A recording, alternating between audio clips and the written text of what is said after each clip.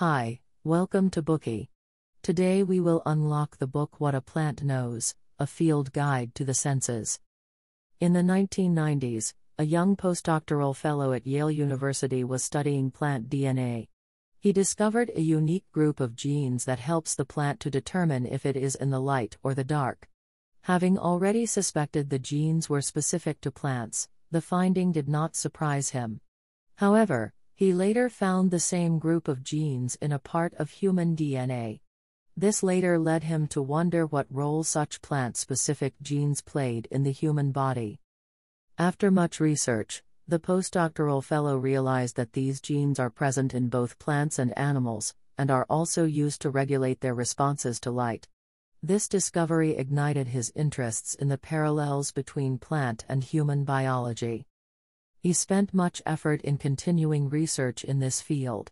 He found that while flowers and trees cannot move or talk, they have evolved a highly sophisticated machinery of senses. This unique machinery enables plants to see, smell, touch, remember, and adjust their behavior in response to an ever-changing environment. For example, an elm tree may know if its neighbor is blocking it from the sun in a manner which enables it to find a method to grow towards sunlight. Lettuce could sense if aphids are eating it, similarly enabling it to protect itself by making poisonous chemicals, killing its enemies. This young postdoctoral fellow is Daniel Chamovitz, a famous botanist and author of this book What a Plant Knows, a field guide to the senses. Chamovitz once studied at Columbia University and transferred to the Hebrew University of Jerusalem, where he received his PhD in genetics. He served as the chair of the Department of Plant Sciences at Tel Aviv University in Israel and is now the president of Ben-Gurion University of the Negev. This book is the brainchild of his years of research.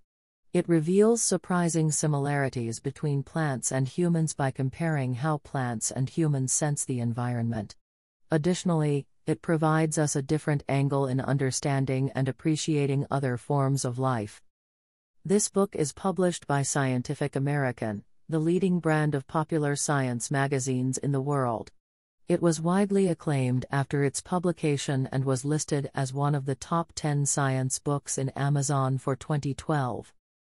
Next, let's unlock the essence of this book in the following 6 aspects: plants' senses of sight, smell, touch, hearing, proprioception, and memory.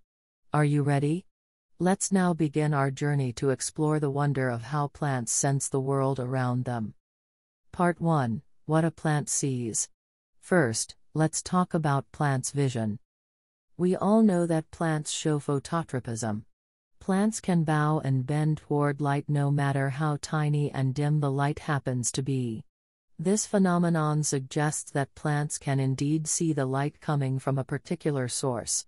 So our question is, which part of the plant sees light? Or where are the eyes of a plant? In 1880, Darwin and his son Francis performed a simple experiment and found out the answer to this question. The Darwins set out their experiments on 5 seedlings in the following way. The first seedling was the untreated specimen of control. The second had its tip pruned off. The third had its tip covered with a light-proof cap. The fourth had its tip covered with a clear glass cap that light could go through. Last, the fifth had its middle section covered by a light-proof tube. Darwin then placed these seedlings in a dark room and lit a gas lamp 12 feet away. A few days later, 2 seedlings did not bend towards light. These were the second one without the tip, and third one with a light-proof cap covering its tip. The rest showed phototropism. This very simple experiment successfully demonstrates that a plant uses the tip of the shoot to see light. This conclusion profoundly changed the understanding of plants in the scientific community. Unfortunately, over the next few decades, research on plants' vision entered a stagnation period. There had been no breakthroughs until 1906, when tobacco farmers in Maryland in the United States discovered a new strain of tobacco. This strain of tobacco is called Maryland Mammoth. The name tells you just how huge it is. Indeed, this tobacco never seems to stop growing.